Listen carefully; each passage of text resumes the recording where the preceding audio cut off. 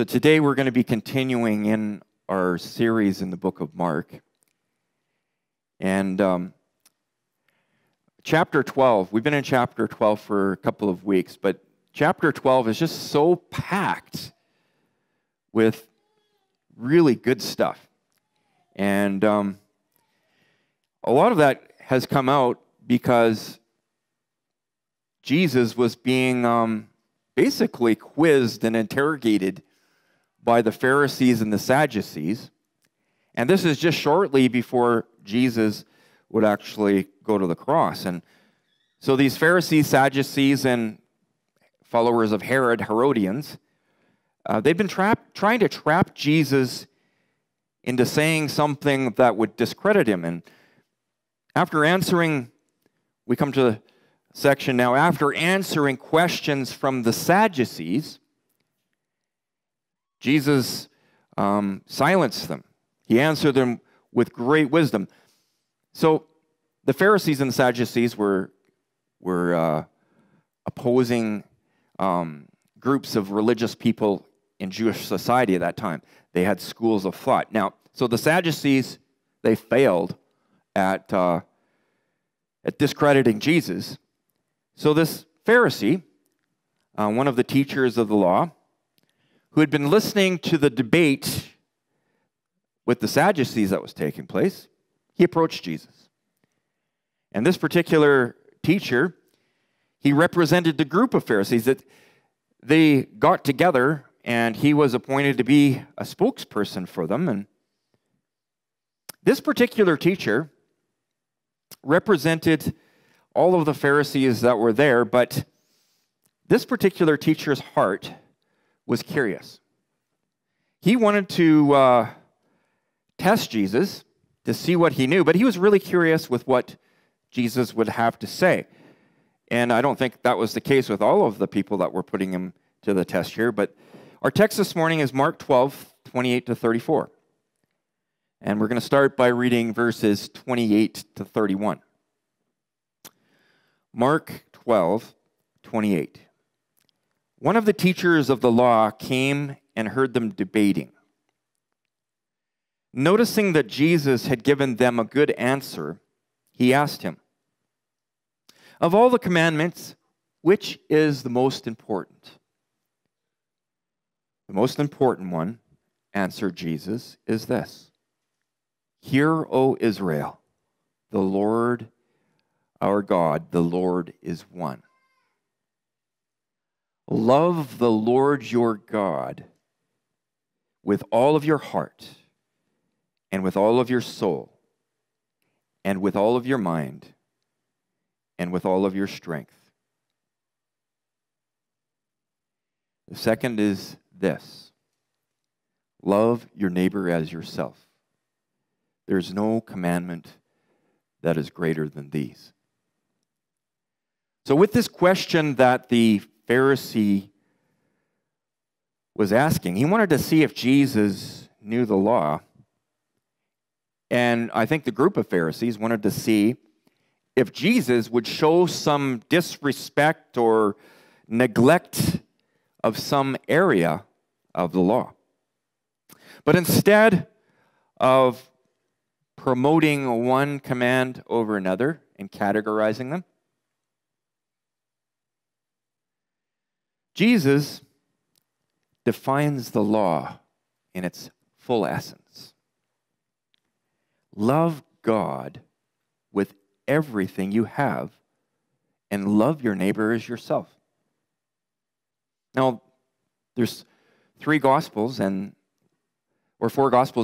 three gospels which give narrative on everything. In Matthew chapter 22, verse 40, Matthew provides some further clarity to what Jesus was saying here.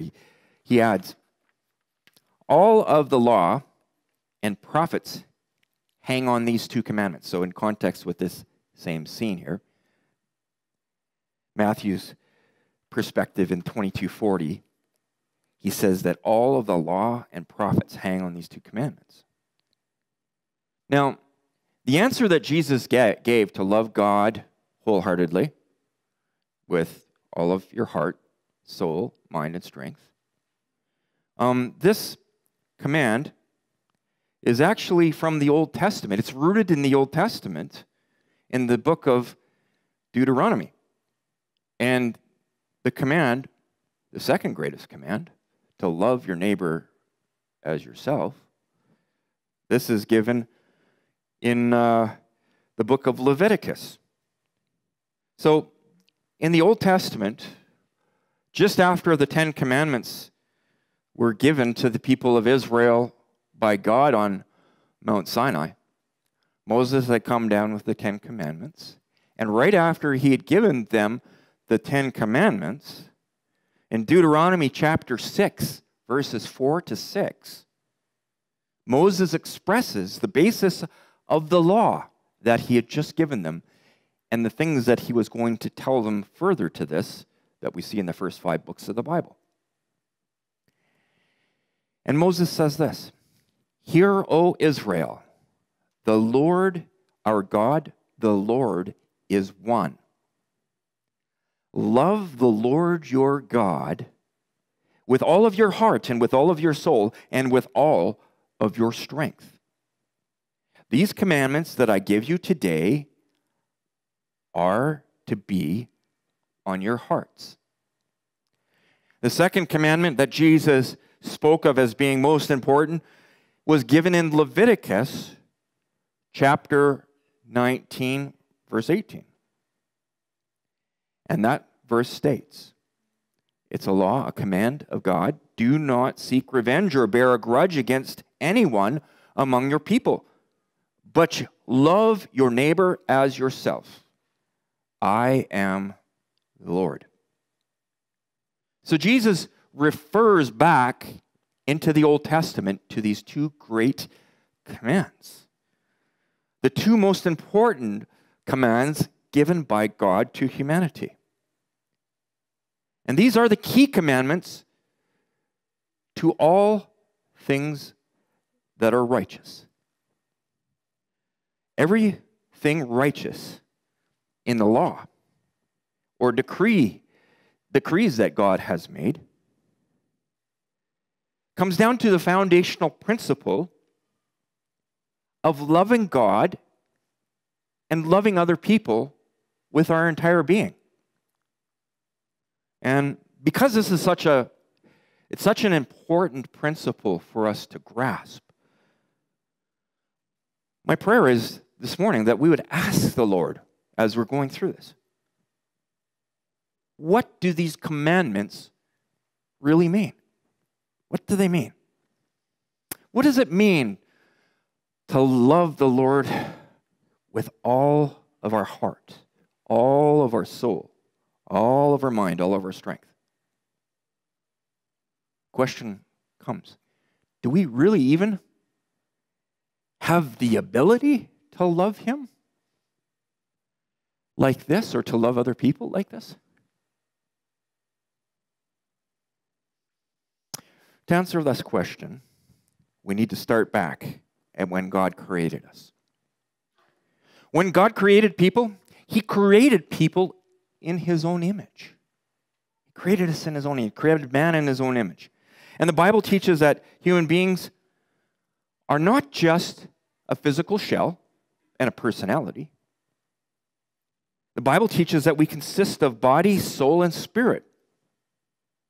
For example, in 1 Thessalonians chapter 5, verse 23, it is written to us, "May God Himself, the God of peace, sanctify you through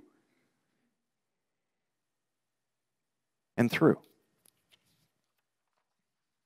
May your whole spirit, soul, and body be kept blameless at the coming of our Lord Jesus Christ." So our text in Mark here, the setting is that Jesus is telling these religious leaders, now they represent religion. And I think when we look at it, we could say that they represent religion in the world.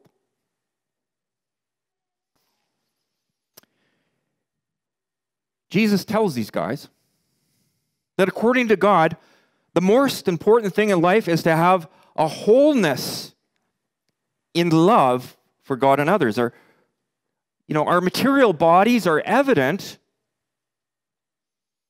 but our spirits and our souls are less distinguishable.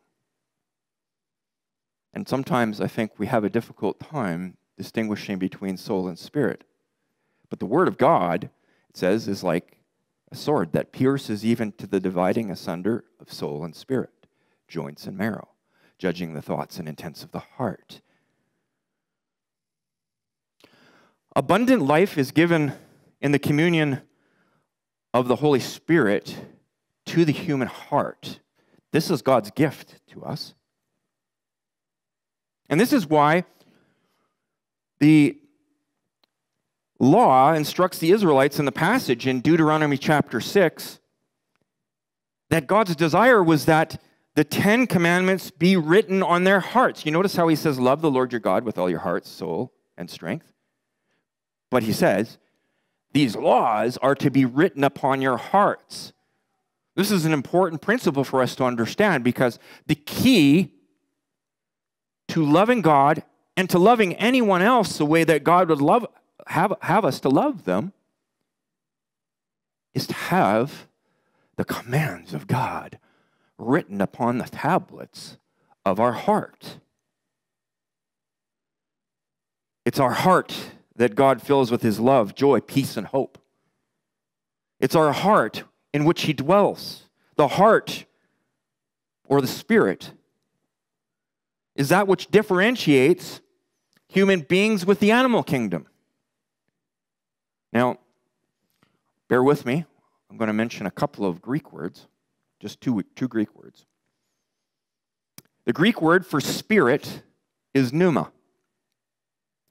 And it refers to that part of man that connects and communes with God. It's the part of us that has intuition when we pray and we hear the voice of God inside of us. That's pneuma. That's the spirit. Our spirit differs from our soul because our spirit is always pointed towards and exists exclusively for God. Whereas our body and our soul, they're self-centered. The joy, comfort, and peace of God's presence can only be experienced through the Spirit. And this is why, when we ask Jesus to forgive us of our sins, our spirit, which is dead to God because of sin, becomes alive to him. We're redeemed when we come to submit our lives to Jesus Christ. We are redeemed from death and reconciled to God. We're born again. And this is what Jesus meant when he told the Pharisee Nicodemus in John 3, you must be born again before you can enter the kingdom of heaven. That passage in John 3 says this, John 3, 5-7. Jesus answered, very truly I tell you, no one can enter the kingdom of God unless they are born of water and the Spirit. Flesh gives birth to flesh, but Spirit gives birth to spirit. You should not be surprised at my saying, you must be born again. See, the greatest command to love God with all of our heart, with all our spirit, this is the starting point for loving God with all of our soul and all of our strength. There's a difference between the spirits that we have and the soul that we have. The Greek word for spirit is pneuma. And the word for soul, it's not pneuma, but is shukao. Shukao. Funny word, eh? Not referring to putting shoes on a cow or getting a cow back into its pasture, shukao. You know, it's not like that, right? But Greek, it's talking about a person's mind, your will or desires, and your emotional responses to life situations. Your pet has the same kind of experience in the world. They respond with their will, their mind, and their emotions. See, So the animal part of us is our soul. And our living soul is reflected in our personality. The spirit is different. This is what makes us in the image of God, which is different than your dog or your cat. That's why they don't have dog church or cat church. Right?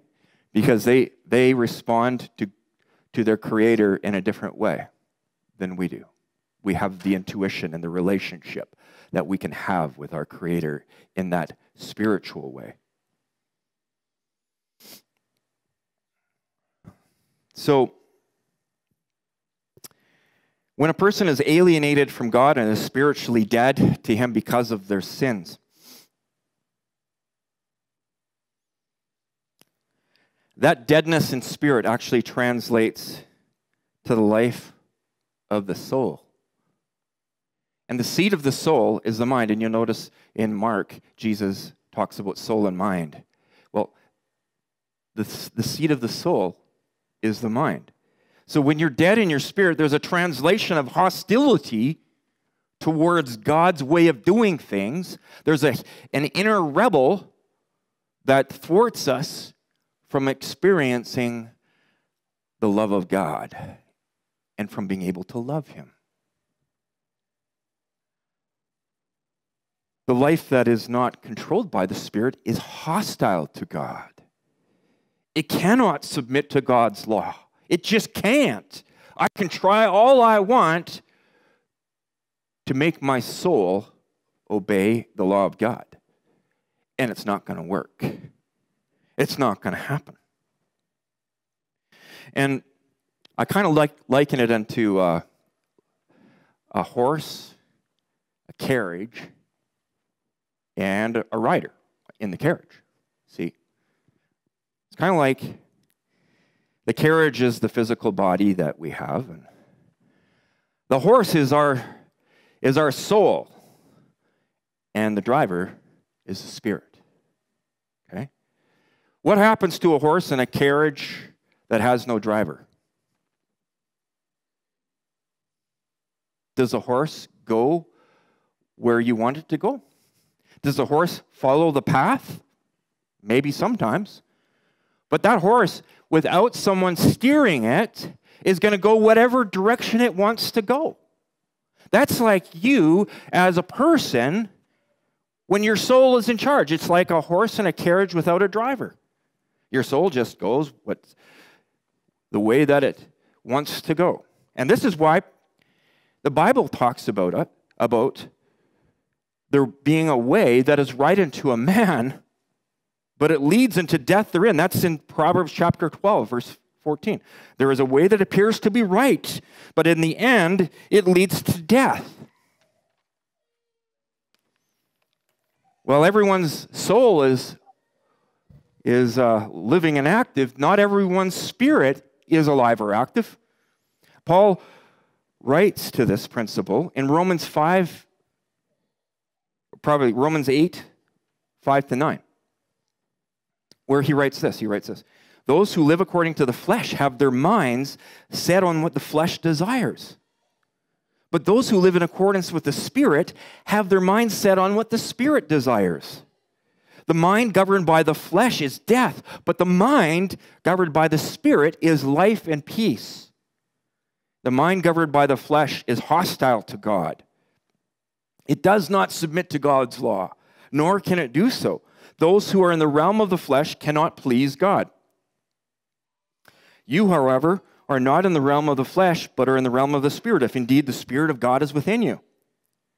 And if anyone does not have the Spirit of Christ, they do not belong to Christ. So if someone's riding around in the carriage and the horse is just towing the carriage wherever the horse jolly well pleases it to go, they're going on their own, and they don't have the Spirit. They don't have the Lord as the one who speaks, and they listen, and they follow. The Lord isn't guiding them. And God is aware that we're not capable of living in the realm of the Holy Spirit on our own. You are not. You can try to obey the 10 Commandments. You can try to be righteous on your own, but you can't do it. Before salvation, our sins, our rebellious nature separates us from God. And there's this natural hostility that we harbor in our soul towards God. Our mind is twisted by sin. And this is why when you look out in the world and you see all of the troubles that are going on out there, it's because there's all these horses and carts running around without any drivers. It's mayhem. Like it's not even, we all know this. People are trying to do the right things. You can elect the right person, or so you think. You know, you can put your trust in the governments of men. You can put your trust in your money or in the things of this world. But in the end, it's not leading you in the right direction if you don't have the control of God. And this is what the Pharisees and the Sadducees, they had this problem. They were approaching the law specifically with their mind. Specifically with their mind. They were approaching it from a soul perspective. And they weren't able to translate this into what God said in Deuteronomy in the first place. I want these laws to be written on your heart. They couldn't do it because they're approaching it specifically just with their intellect. Now, there's nothing wrong with loving God with your intellect, right? You're to love God with your heart, your soul, and your faculties and your mind. You know, everything that you are physically. You're to love God in all ways. But that's not the primary. The primary has to come first. The primary has to be a heart, a spirit that is yielded to God. That's where God's healing takes place.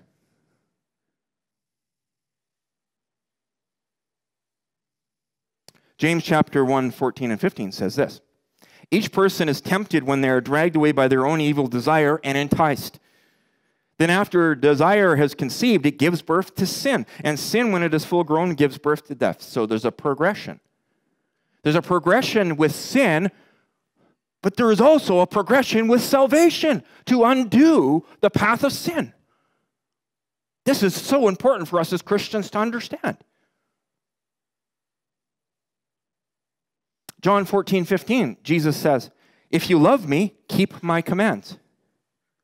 But the bottom line is, you know, we want to love God. We got to keep his commands. But we cannot love God with our whole being like Moses instructed the Israelites in a fallen state without first being regenerated in the Spirit. Offering such love to God by ourselves is an impossibility. It's impossible. And that's why they were failing as Pharisees and Sadducees to see that God in the flesh was standing before them because they were thinking about how things should go in their mind and they weren't connected to the Spirit. Outwardly, they were very polished. They were wearing the robes. They had the respect of the people. They were the religious leaders of the society. But they're trying to do it on the outward. They're so full of decay and unholiness on the inward because the natural bent of man is hostility to the Spirit of God. And we're no different. We're no different. The same spirit of the Pharisees and the Sadducees that was resisting Jesus is the same spirit alive and well today in the heart that is unsurrendered to God. It's hostile to God and not able to see the truth or even to come to the knowledge of the truth. We need to realize this, and this is where the miracle starts, okay? If you want to love God, you must understand this important principle. In 1 John 4:19, we love God. We love because he first loved us. See, you can't pull yourself to love God. You have to recognize that you're incapable of doing that in yourself and yield to your spirit, yield your spirit to the Holy Spirit. And when God fills you, you love him because he first loved you. He fills you. And then in turn, you are able to love him. And you are able to love other people. We get this confused. He loved us first. We need to be infused in his love. To infuse means to fill, to pervade, or even to soak. We're being soaked with the love of God when we come to him and we humble ourselves before him and we say, Jesus, take the wheel of my life. You guys have heard that song, and they sing it in kind of like a good vocal thing. It's not what it's all about. It's a heart thing. Yes, we speak it, but it has to come from the heart. Otherwise, it's just a bunch of words. That's why people can sing Amazing Grace, but be totally lost. Jesus, I want you to take my wheel. I want you to be the driver of the cart and steer my horse in the right direction. Because my horse wants to gallop off on its own. So what do we do? What do we do? Sin has clouded our vision. And if you're hearing this for the first time and you have never really understand the good news of Jesus Christ, the gospel of Jesus Christ, I want you to know today there is hope. This is not a sermon of discouragement where there is no answer. There is an answer to this because your heart outside of God is veiled by sin. In other words, it's like a big curtain that separates you and God.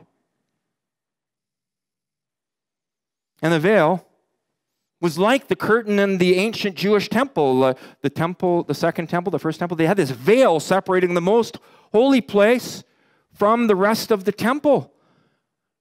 And that veil separated people from God. People couldn't cross that curtain because of the holiness of God. They couldn't do it. But when Jesus Christ died for your sins on the cross, when he died, the very moment of his death, the Bible says that the curtain in the temple was torn from the top to the bottom. And this is significant because it means that because in the past, there was no access except through certain process with a high priest involved, a human high priest that wasn't God.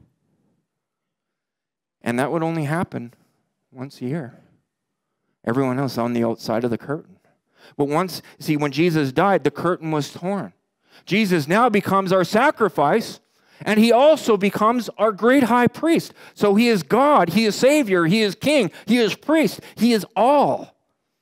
And you can access the very throne room of God now because of what Jesus has done. When you accept Jesus as your Savior, he takes your sin and casts it as far as the east is from the west, never to be remembered again. He cleans you out to prepare a place for his Holy Spirit to dwell. Know you not that you are the temple of the Holy Spirit? God designed it this way. If you're a believer and you believe in Jesus, you are not your own. You're purchased with a price. The Spirit of the living God dwells inside of you. Yeah. So you got someone that's on the cart, steering. So don't be like a stubborn horse that pulls against the bit. Yield to the Spirit and let him steer you in the paths of righteousness for his name's sake. See, those Pharisees, they had a veil across their heart. They couldn't see. The Sadducees couldn't see. They couldn't see. People today that try to approach God from a soul perspective, they can't see. You can read the Bible all you want, and unless you open your heart to the Spirit's voice, the Word without the Spirit is dead. But the Word with the Spirit is living and active and sharper than any two-edged sword, piercing even to the dividing asunder of soul and spirit, joints and marrow, judging the thoughts and intents of the heart. See, when the veil was there, 2 Corinthians 3:15 and 16 says, even to this day, when Moses is read, we're talking about the law, right? A veil covers their hearts. Whoever's reading the law just from this perspective right here. A veil covers the hearts. But whenever anyone turns to the Lord, in other words, opening their heart, their spirit to Jesus, right? The veil is taken away. And what does that mean? It means there is now access to the throne room of God. You are a child of God. There is access into his presence. He's with you. He's in you. You are the temple of the Holy Spirit. God has made this possible by the blood of Christ, by the sacrifice of Jesus. I've heard so many people say, I can't live as a Christian. And I've heard this so many times. I don't want to be a hypocrite. I can't live as a Christian. I'm not good enough. I might as well not even try. Well, the truth of the matter is, you're right. You're not good enough. And you might as well not even try to do it on your own strength, because you're not going to accomplish what you set out to accomplish. You try to love God with only your mind, without having the spiritual connection, you're going to be just like a Pharisee and a Sadducee. All of us are in the same. All of us are alike under sin. There is no one righteous, not even one. Romans 3:10 to 24. Romans 3:10 and 11. There is no one who understands. There is no one who seeks God. That's the nature of humans, unless we come to the one who first loved us, and there's a transformation that occurs. There's hope. The good news this morning is that our spirit can turn to God. The Lord Jesus can take away our sin.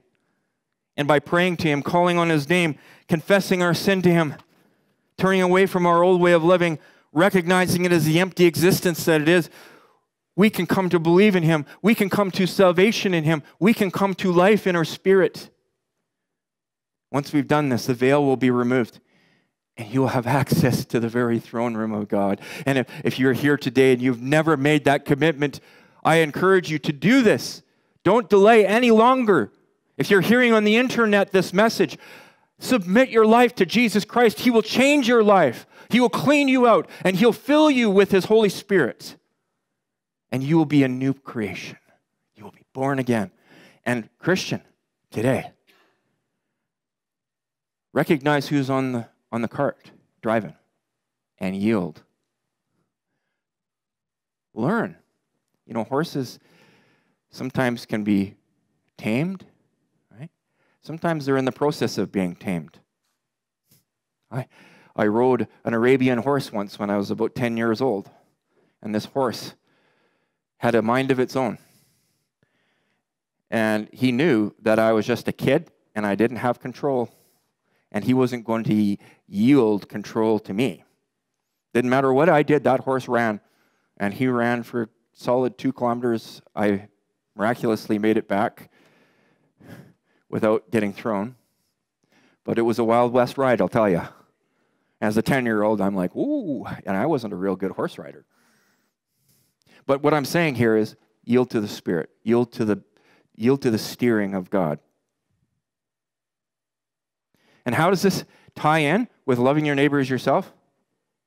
Hey, when the Spirit of God lives within you and he's controlling the wheelhouse, he's controlling the reins, and you're yielding to him, he's going to lead you in paths of righteousness for his name's sake. You're going to be able to love like no other. Love in purity of motivation. Love in accordance with what is written in the scriptures in 1 Corinthians 13. You are going to be that person. Why? Because it's not a matter of willing yourself to be that. It's an outflow of what's happened inside of you, a regeneration that's happened inside of you, the Spirit of God living inside of you, where you begin to think like God thinks. You begin to act like God acts. You go where God wants you to go. You speak to the people that God puts in front of you to speak to. And you love in the manner that Jesus desires. Love your neighbor as yourself.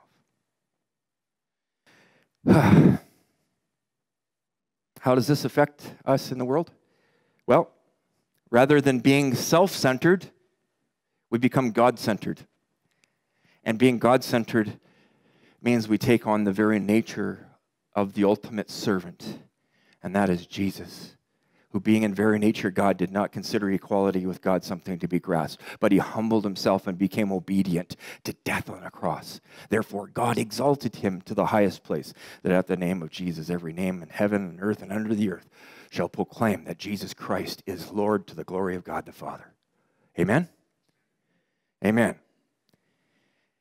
And Mark wraps it.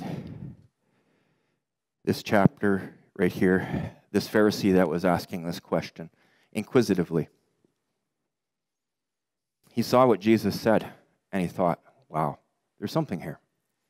Maybe something that I need to explore, or that I need to consider. Well said, teacher, the man replied in verse 32.